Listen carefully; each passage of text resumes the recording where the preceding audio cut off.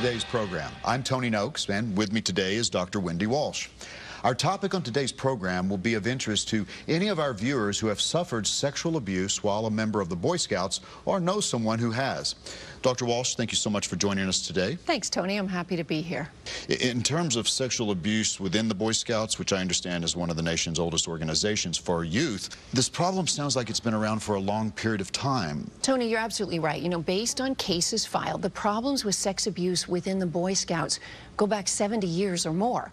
In fact, one case recently filed against a local Northern California Boy Scout organization is for sexual abuse that occurred over 40 years ago. Now, in terms of why it didn't become a more public issue until now, reports indicate that the Boy Scout organization actually covered up the problem for decades, making it really difficult for victims to prosecute further claims.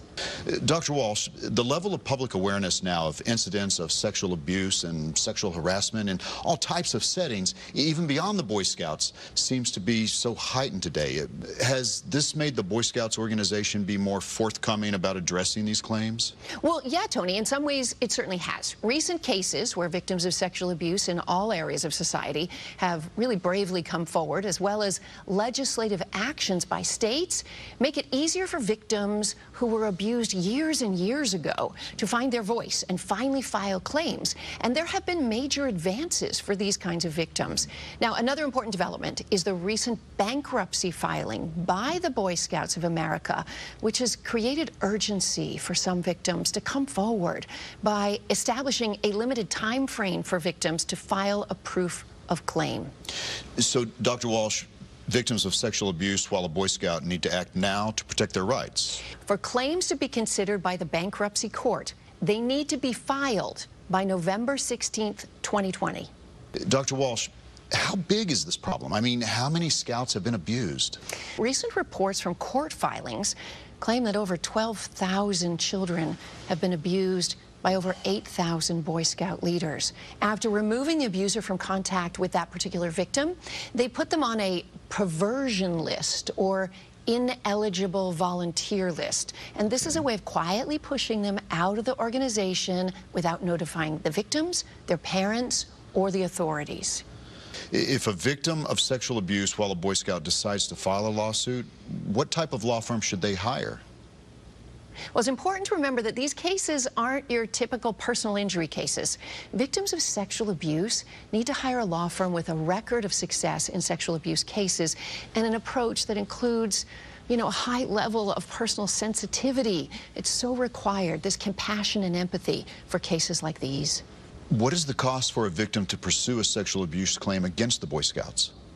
Well, these cases are typically handled by law firms on a contingency basis. That means the law firm pays all the costs and only gets paid when a settlement is reached. So it costs nothing at the beginning. Dr. Walsh, you've shared some very important information with our viewers about sex abuse problems related to the Boy Scouts of America. Let's take a moment now to let our viewers know how they can reach our helpline where any immediate concerns they may have can be addressed. Are you a survivor of sexual abuse while in the Boy Scouts? You may be entitled to compensation no matter how long ago the abuse happened, but your time to file a claim is limited. As a result of thousands of victims filing sexual abuse claims, the Boy Scouts have filed for bankruptcy protection, and the bankruptcy court has set November 16th, 2020 as the deadline for abuse survivors to file a claim. As a result of this bankruptcy, a victims' compensation fund is being set up that may be worth over $1.5 billion. Childhood sexual abuse takes numerous forms, including forcible rape, exposing oneself to a child, or showing him or her pornographic images, or viewing or photographing a child in a sexual context.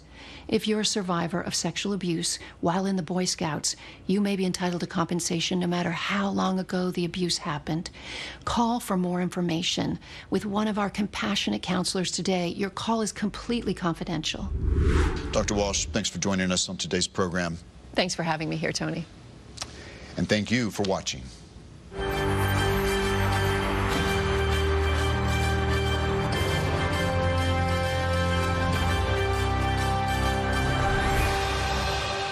This is a paid advertisement for the Sheldon Law Group.